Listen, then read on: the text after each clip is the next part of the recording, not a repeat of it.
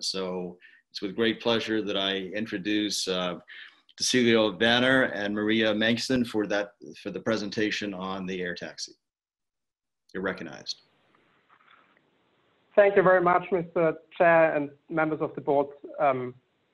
Wholeheartedly good morning from Europe. Thanks for having us.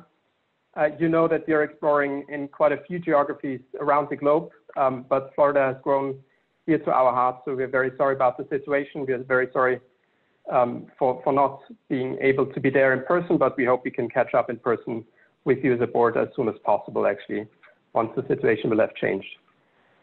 Thanks a lot also to Christina. I think that was an outstanding study and what a job, right, especially with respect to air taxi.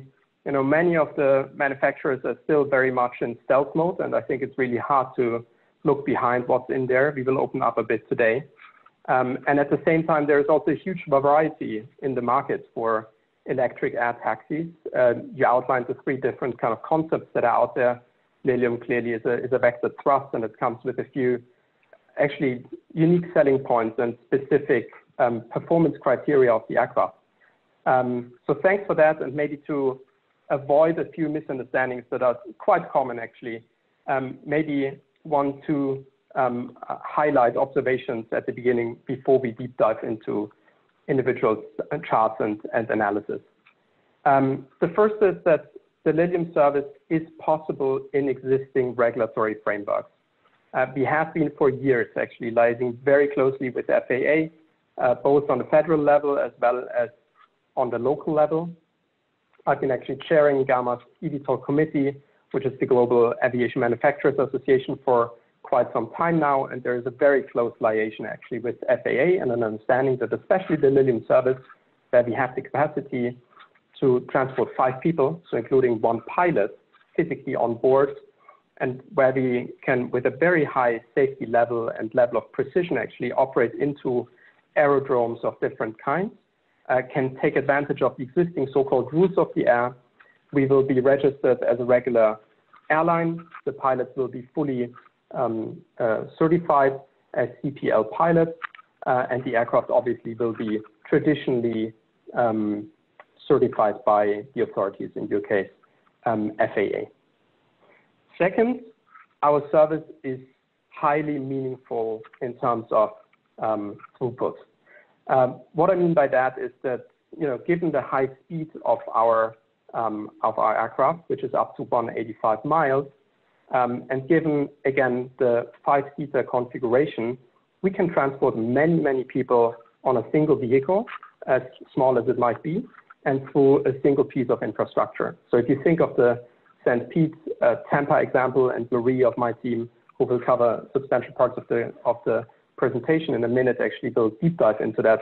If you think of such a connection, we can actually turn around a few times in an hour, so transport maybe 10, 12, or even more passengers on a single vehicle within 1 hour, whereas the taxi, we all know that on average transports some 0.5 passengers per hour. If you think even bigger, and that's only possible on basis of very few of those eVTOL aircraft, but in our case it is, if you think of Tampa to Orlando, for example, you could do it maybe 1.5, maybe 2 times per hour on average. So this means, you know, 6 or 8 passengers, and this is even more powerful in terms of, you know, 400, 500, 600 passenger miles per hour that you produce on a single vehicle. So it's meaningful. And the third, and that obviously is closely related to the second, is that air taxis actually, especially if they come with the requirements and specifications of our aircraft, are among, if not the most efficient means of transportation if you look at it from a global economic perspective. What I mean by that is that you can do this Orlando-Tampa connection and everything else in our radius of operational range on very, very lean infrastructure, right? The paths that you would need in the respective cities, A and B, are extremely lean in terms of surface consumption, so also from an environmental perspective, as well as financially and from a cost perspective, and you don't need any connecting infrastructure in between. Also, if you compare our throughput, which already on a small pad that could be established on a rooftop, for example, if you compare that, which is a few hundred passengers up to 1,000 passengers per hour on such a landing pad, if you compare that per square meter or square footage versus how many passengers are being throughput in a large international airport, let's say LAX or Chicago, we outperform them actually by 100 or even 1,000 in terms of passengers per hour and square meter. So this is from a cost, from an environmental perspective, and therefore then in the end also a price and customer satisfaction perspective, obviously among the most efficient, if not the most efficient vehicle in the market. Progressing maybe with the presentation, and I don't know if only I had lost it. Actually, we wanted to cover thanks a lot. We wanted to cover 3 chapters. One gives you a bit of an overview of what Lilium is, where we stand as a project, what we're doing. Second is focus on the aircraft, how it's operating, and why it's so safe and so fast. And then thirdly, and mainly, is the application in your case, how such a service could look like along the west coast of Florida and beyond, almost across the whole state. Lilium recently celebrated its 5th anniversary. It was in 2015 that actually 4 aeronautical engineers found together at Technical University Munich, all of them in terms of PhDs and master's degrees, focusing on propulsion technology, which is really kind of the secret recipe of the success and the efficiency of our aircraft. And what started as a humble team in the famous startup garage setup has grown to actually the largest eVTOL developing entity in the world, even if you compare to projects like Boeing, Bell, or Airbus, with 500 employees actually.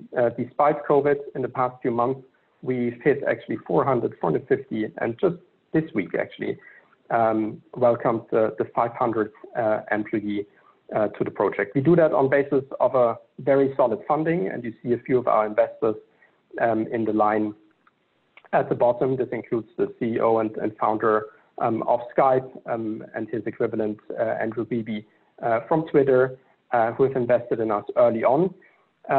Funding has reached almost $400 million by now. And the team has not only grown in size actually, but very much also in terms of depth, especially over the last 1.5 years maybe. I think it's quite impressive in terms of how aviation and how experienced aviation our project has actually become. A few colleagues that we may want to highlight here, top row in the middle, Yves Yancey, he was actually the number 2 in the A350 program by Airbus, leading quality for that program. Quality-wise, A350 is potentially among the strongest aircraft in the market. Below him, Brian actually was also number 2 in his capacity as COO of the Eurofighter program. To his left, Dirk Gebser, who's been leading the A320 manufacturing with Airbus. So every Airbus A319, 20, 21, 21 Neo was basically produced and manufactured under his watch, 3 such aircraft per day. Then he left Airbus.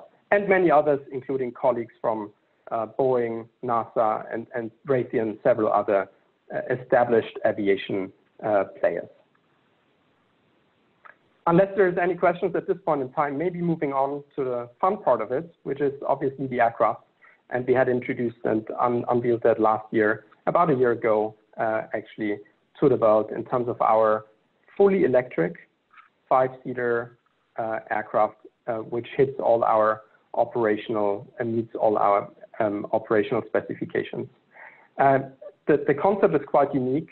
Christina was alluding to that in her study already. 36 fully electric ducted fan engines, almost perfectly centered around, distributed around the center of gravity of the fuselage on, in layman's terms, 4 wings. So it's 2 wings and 2 canards. And they are seamlessly tiltable, basically. So when taken off, the engines are fully directed to the ground, and then they can tilt up to 90 degrees backwards. And therefore, already after having climbed to a few meters, maybe 15, 20 feet of an altitude, what we call transition is actually being performed. And with that kicks in basically or kick in all the effects of wing-borne flight physics, right? And this is why our range with the 185 miles on a single battery charge, and why our speed parameters, also 185 miles per hour, and we reach them very, very quickly after takeoff, are so different from almost everything else that you see in the eVTOL market, because 95% plus actually of eVTOL projects are copters, and they come obviously, as Christina was pointing out in the study, with a very limited, not only range and speed specification, but also in terms of payload. Typically, copter projects have the payload for one pilot and one passenger. That has obviously tremendous implications on the throughput, on the utilization, and on the pricing. But only on basis of the numbers that I highlighted at the very beginning in terms of the 4 passengers being pooled and very smart city, fully electrically, on demand, in a pooled fashion, being put to the destination together. Only on basis of that you can reach really economics of scale, and also a price tag that is non-exclusive, but what we call very democratic in the end, in terms of it will be roughly around taxi pricing. Marie will deep dive into that in a minute, at launch of operations, and then even decrease over time when we take the pilot out of the cockpit after a few years, and then the networks will get densified. A few facts and figures as to the aircraft, some of which I've already mentioned. I think 2 are absolutely important for you as a board in terms of the safety and in terms of the acoustic profile of the aircraft. And for actually exactly those 2 dimensions, we have highly optimized the design. This is why we don't believe in open propellers. This is why we shield off every single of the ducted fans. So actually none of the components of the ducted fan in terms of a blade loss scenario that we would know from helicopter operations could happen. And at the same time, we're using actually A350 similar technology to shield off and absorb a lot of the acoustics already within the engine, so they are not being emitted neither into the fuselage where the passengers sit, nor to the outside. So already the 5-seater demonstrator that we currently have operating, and you saw in the video, actually could be put inner city. So not only operate from airports, even in a place like Europe that is totally not used to inner city helicopter operations. With that comes also, last sentence from my side, the very high safety level. This is a so-called 10 to the minus 9 safety level, which means what the regulator calls catastrophic events in 1 billion flight hours, as opposed to typically helicopters need 10 to the minus 6, which is in 1 million flight hours, and therefore roughly 1,000 times less safe. You will ask, where does it come from? It comes from us being electric. We can afford to leave many components out, so they can't fail if they're not there. No gearboxes, no oil and water circuits, many other things that you also know from electric vehicles, partially no aeronautical control surfaces in our case on board, so you don't have to maintain them as well. Makes us cheap in operations and for the customer.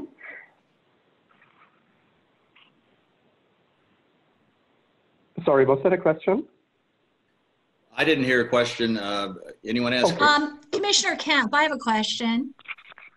Yes. Well, can we hold the questions until he finishes with the presentation for the benefit? Oh, I'm sorry. I thought he was finished the presentation. Excuse me. No, I don't know. Okay, thanks. Okay. Sorry, just finishing off this part in terms of the safety level. With that payload that we don't have to invest into components that we don't need anymore, being electric, we can invest in high redundancy. So there's no single point of failure within the aircraft, but every system is being backed up to another one. And this is how we reach the 10 to the minus 9, which is the same safety level as for traditional, actually, airline commercial operators. With that, we would segue a bit into the application, how a service in Florida could look like. And I'd like to hand over to Marie Mason of my team. Thank you.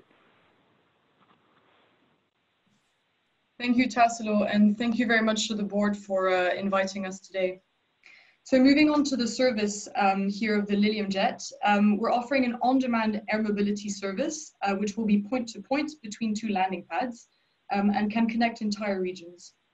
One of the important success factors, of course, of this mobility solution is going to be the price. To be clear here, this is not a service that we envision for the rich, where someone can own an aircraft and land in his backyard. We're rather looking at a service that will be available to all from public spaces and at an affordable price point as well. So here is the example from Tampa to St. Pete, where the trip would take around 8 minutes for a price which we would estimate between $60 and $90, $90 being the most conservative price point. Essentially, on a short trip such as this one, we base our price on the price of a taxi ride. And if it were a longer trip, for example, Tampa to Orlando, we would base our price on a short domestic flight. Important to note here is that the price that you see is based on our entry into service price, so from day one, which means that here we have a pilot on board. As you can imagine, this is one of our highest costs. So it will be more expensive on day one. At the same time, there are three main factors which are going to allow us to decrease this price point very significantly within just a few years. The first one being, of course, network effects. As soon as we have more landing pads and more jets flying around in the region where we would start, as well as the production costs going down, but also the pilots being removed from the cockpit. And really the vision ultimately is to be able to commute with the Lilium jet at a price which would be comparable to owning your own car. And in case you're wondering how an electric air taxi can meet the price of a taxi ride on a similar route, it's rather simple. So let's say you want to go from Tampa Airport to the St. Pete Beach with a taxi. Typically the taxi will have waited for you at the airport. There's a high chance that he will not be driving with a cab full of passengers. And then he will not be driving straight because, as you know, on the road, there's a security factor. And on top of that, there's going to be traffic. By contrast, the Lilium jet will have pulled passengers onto its aircraft to maximize utilization and will be flying beeline, which will allow it to complete the trip in 8 minutes compared to 35 minutes with a taxi. So sure, we have an aircraft and a pilot, which are more expensive than a taxi and its driver. But at the same time, we're able to deliver 20 times the throughput as a taxi on this kind of route. And this is what makes our service affordable. Next slide, please. So here's kind of the vision of what it would look like for the Tampa-St. Pete region. So here in the middle, you see the red circle. That's what you'd be able to reach within an hour via car. And the white circle is what you'd be able to reach within an hour with a Lilium jet. So one important note here is that you really see this is not just an urban air mobility solution where you can go from Tampa Airport to Tampa downtown or to St. Pete. This is really much more than this. It's regional air mobility, which is actually arguably even more impactful because this is where you can achieve the most time-saving actually. And ultimately, this expanded radius of life for people means that people are able to do more and see more. So there's no more reason to miss a dinner with your family who lives in Gainesville because you can actually be there in 40 minutes now. And while this is really fantastic from a convenience perspective, it's also an incredible enabler for economic growth as the region gets increasingly connected. So with this service, for example, commuting between Tampa and Orlando will become much more comfortable and convenient, and much more economic and business exchange can be done between the two cities. Next slide, please. One of the most important things and most incredible things, I think, is the infrastructure perspective. When you look at infrastructure traditionally, it's only been serving big communities, for example, with a road or a railroad. And not only is this extremely costly, but it takes years to build and can be a source of a lot of controversy, as we've seen, for example, with the California high-speed rail project. On top of this, this kind of infrastructure is extremely polluting, has a large footprint, and just a really negative impact on biodiversity when you're cutting through a forest. So in this sense, eVTOL is really the infrastructure of the 21st century. There's essentially zero infrastructure except at the departure and at the arrival. And this comes at a minimal footprint in terms of CO2, but also in terms of space. And typically the investment will be only 1% of the CapEx compared to other modes of transport, and will take just a few months to build. And while with this type of mobility, you won't just be able to connect big hubs such as cities, but also underserved communities, which for now, it didn't make sense to connect them via a high-speed rail, for example, because it just was too expensive. In terms of the throughput, very important to note here, the landing pad that you're about to see, maybe we can move to the next slide actually. The landing pad that you see here is able to throughput hundreds of passengers per hour. So it becomes a really valid mobility option on such a small footprint. And the beauty behind the service is that if you have an aircraft which is able to take off and land vertically, has such a high safety level and low noise, you're able to operate within urban areas, not just from airports. So all you need is a landing pad, which could be, for example, on the top of a building or on top of a parking garage. And as the previous presentation with Christina highlighted, airports are an interesting location for landing pads, not because of the airport facilities, but rather because there's a constant throughput. But at the same time, placing a landing pad on top of a parking garage in the middle of the city would be extremely cost efficient and can deliver a very impactful mobility solution. So the idea would be to place landing pads in a way which would be integrated into the existing public transit network, so that you stop working, you hop on a bus, and then you hop on your Lilium jet to go back in the rural area where you could be living. And these pads can be bigger, they can be smaller, they're highly adaptable to the land that's been identified. And of course, the size will depend on the throughput as well that you would want to deliver with these landing pads. So maybe to conclude, eVTOL has really an incredible potential for every region around the world, including the Tampa Bay area. But it's much more than that. You have a 360-degree connectivity, high-speed connectivity, which will connect all of your region. And this comes really at a fraction of the cost of any other mobility option that you could be considering, and can still deliver an extremely high throughput. So with this, thank you for listening, and Tassilo and I are open to questions. Thank you so much, guys, for that presentation. Very, very impressive.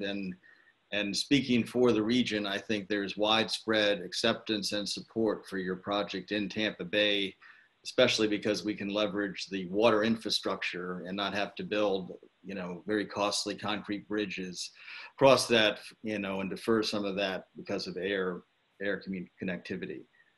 One question I had from the public's acceptance of this, how soon do you think it will take before you could shift to fully automated aircraft without a pilot?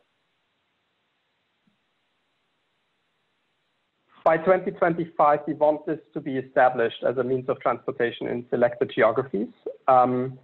However, it will be a transition phase of a few years, and it will not be 0-1, but come in stages, basically, right? So really fully autonomous is a long way down the road. In the meantime, and that could be a few years after entry into service, it could be operated by a pilot who's on the ground. Then this pilot could maybe become a supervisor of several systems that are flying semi-autonomously, also from the ground. And then when it transitions into full autonomy, then we would definitely be in the 2030s.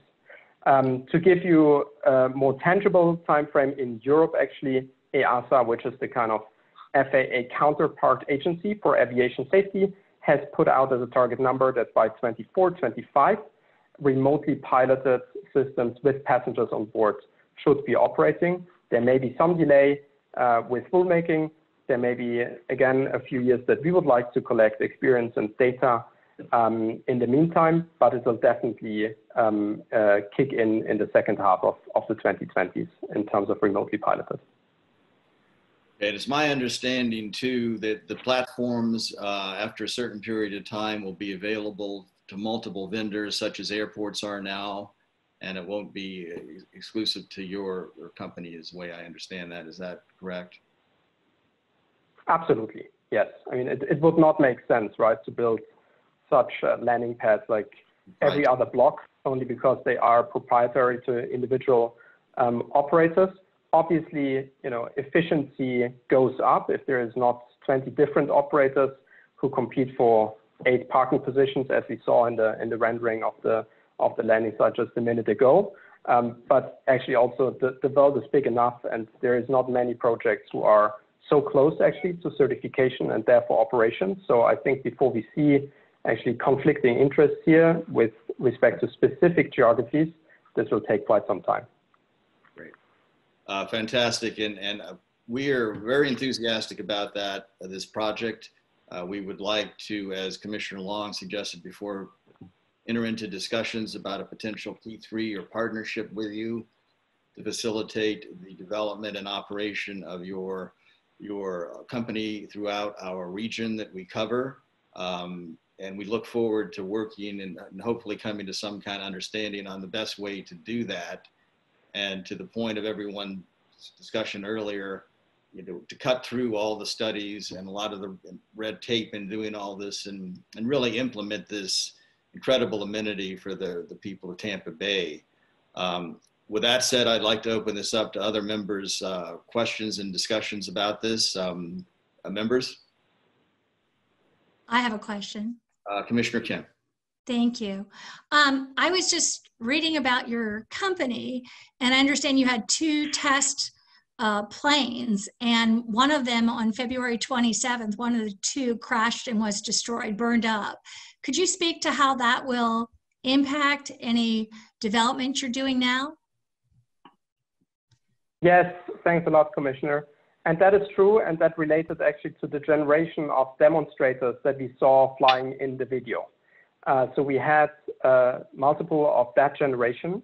However, it is important to know 2 things. One, it was not a crash, but that happened actually during maintenance when batteries were being exchanged. So that is actually an event that obviously is unfortunate, but at the same time is something that if you look at other electric vehicle manufacturers, happened in, let's say, Tesla's history also quite a few times actually before they went to market. And we are still quite a few years actually, before entry into commercial operations. That's one. The other is that it is thoroughly being investigated by the relevant authorities here in Germany, and there will be a report to it. And third, it's very important to note that, again, this generation is a generation of prototypes, of demonstrators. Actually, FAA and the TBARTA, the European counterpart organization, just between last year and this year actually have published the certification basis and what they call the means of compliance, so basically the checklist against which you would be certifying such aircraft. And only on basis of that data, we can design and finalize design of the aircraft that will finally actually enter into market. It will be very, very similar to the generation we saw here. So you can expect a quite rapid process in terms of certification of the aircraft because authorities know that aircraft as well. But we have to bear in mind that this aircraft was being designed prior to all these publications by the authorities on basis of a very small team by a factor of 10, not comparable actually in terms of size and in terms of depth of the experience to the team that we have currently on the ground and the thoroughness and strictness of processes that we have put in place in the meantime. Okay, thank you. Members, other questions? Okay, well, thanks so much again for that presentation. We look forward to continuing a very positive dialogue with you and your team as we move forward and start discussions about how we can actually enter into something to advance this forward in a very, very timely fashion. Mr. Chair. Thank you, Mr. Chair. Mr. Long, yes. Yes, could I ask for a discussion about what is the next action item as it relates to this particular opportunity? Yes, David, I will defer to you because you had some discussions with their team. Suggestions? I've actually not had any conversations with their team. I spoke with folks in terms of, getting them lined up for the presentation today, but we've not discussed next steps at all yet. Okay, well, I would suggest that we do that sooner than later and enter into actual discussions on how TBARTA can partner with you, can facilitate the development of your operations, potentially as a pilot project for Tampa Bay. We do have an existing cooperation agreement with Tampa International Airport to investigate and implement possible air taxi service in the area. So that's a framework that can be built upon to do that. I know you have been in contact with a variety of the counties in our area and cities for potential landing facilities. So tell us how we can best help facilitate your operation. And of course, we have to comply with all government procurement rules and standards, and our council will do that. But I think there's an incredible willingness on the part of this board and the community to move forward with this project. And we would love to see Tampa Bay be the marquee project for demonstration in this state, certainly, and perhaps in the United States. So, Mr. Chair, the opportunity. As a follow-up, may I ask for if it would be okay if we ask David to come back to us by our board meeting next month with kind of a list of what is the criteria that Lilium or any company like them, I mean, we're hearing from Lilium, and so I'm just curious what the next step might be to comply with getting in the pipeline, if you will, for Tampa Bay to be selected. Okay. Yeah, absolutely. And I would entertain a motion for a resolution to move forward with concrete discussions with Lilium to implement their project here in the area, how we can cooperate, of course, in total compliance with government procurement standards and these type relationships. So I'll move that forward. Okay. Oh, I see Commissioner Seal has.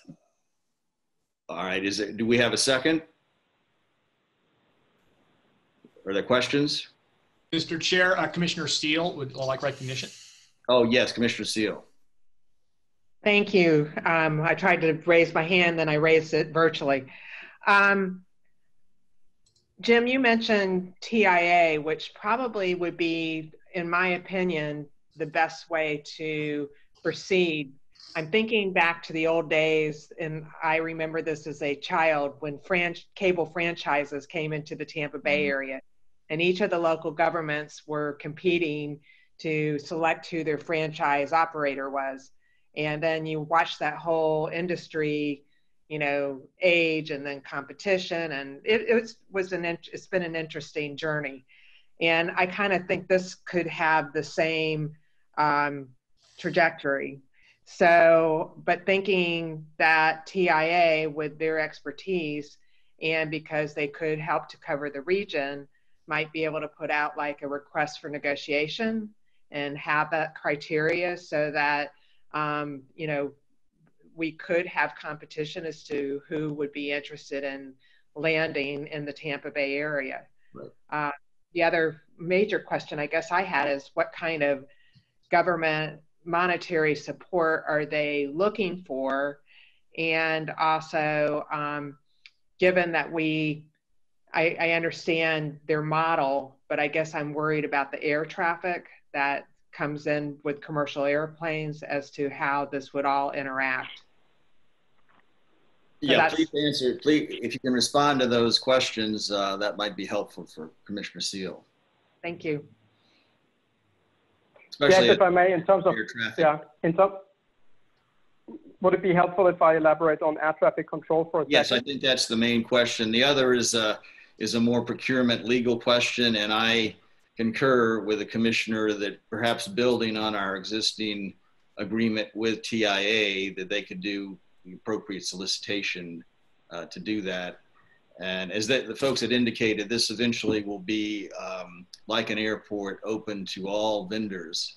So I think it's important that we take the first step to do that, since this will be essentially ultimately a non-proprietary endeavor. But yeah, please address the issue of the air traffic in the area. I believe my understanding is you already have the FAA approval under a certain height limitation. Exactly. So air traffic control is a bit less complex actually with respect to eVTOL than it may look like in terms of our aircraft being very flexible, right? We can obviously fly low altitudes, but we can also fly up to 10,000 feet. So that gives us a lot of flexibility for the longer haul flights by our standards. So that's the Tampa or to the Orlando or to the East Coast flight. We would climb up, and this would be mostly actually in so-called uncontrolled airspace, and that's a very empty airspace where you have a lot of availability. When it comes to approaches into more busy airspace, like around airports or within airport facilities actually, it would follow a so-called designed approach procedure. So that is something that is FAA approved and actually guarantees and safeguards that it's separated and segregated from existing operations. Mr. Chair had asked about the autonomous or semi-autonomous stage. By that time, we expect a completely different, basically, regulatory framework for drones and unmanned eVTOLs, and then you can even operate more densely. With respect to Tampa International Airport, obviously there's the legal dimension to it, and very happy to comply with whatever the requirements are. We have had a good engagement with Joe Lepano and his team already in the past. We will be happy to continue that, and we're doing the same as we're doing everywhere in the world. We actually, hand in hand together with local partners, proceed.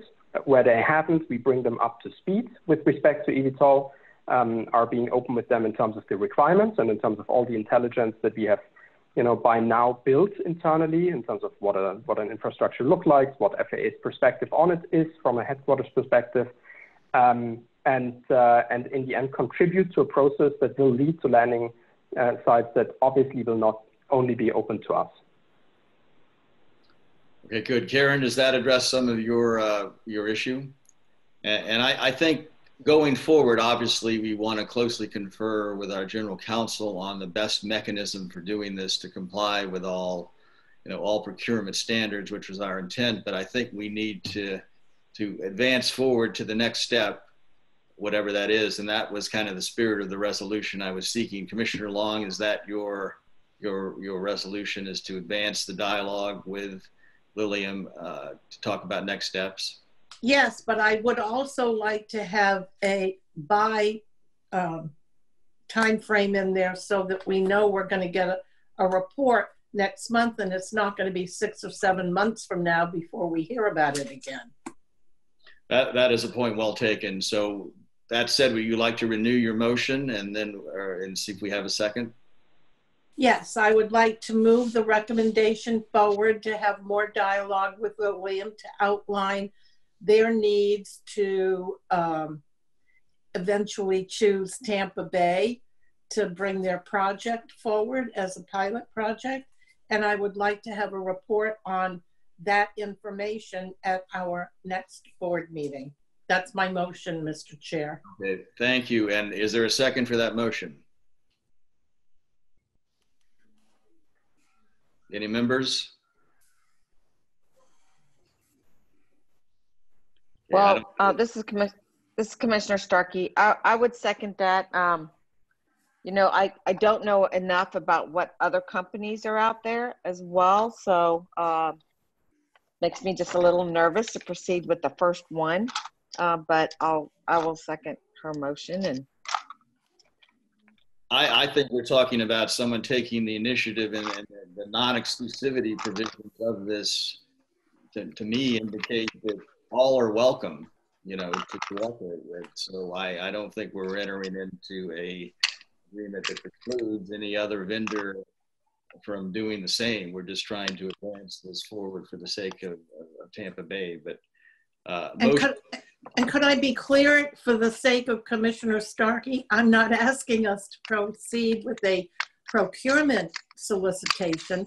I'm asking for the information about what we would need to do to position Tampa Bay.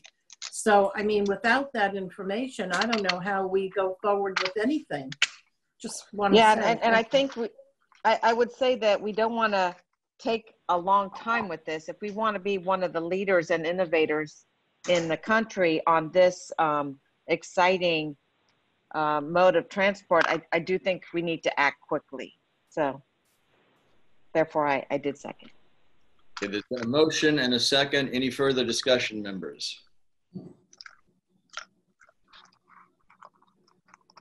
Okay, Jennifer, can you call the roll? Yep. Jim Holton? Yes. Cliff Manuel? Yes. Commissioner Long? Yes. Mayor Castor?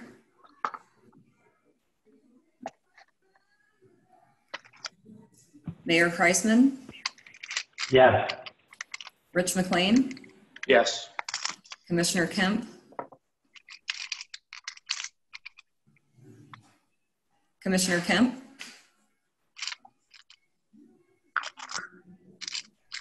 Commissioner Starkey? Yes. Commissioner Mitten? Yes. And Commissioner Seal? Yes. Okay, so we did get 8 approvals, so this motion does pass.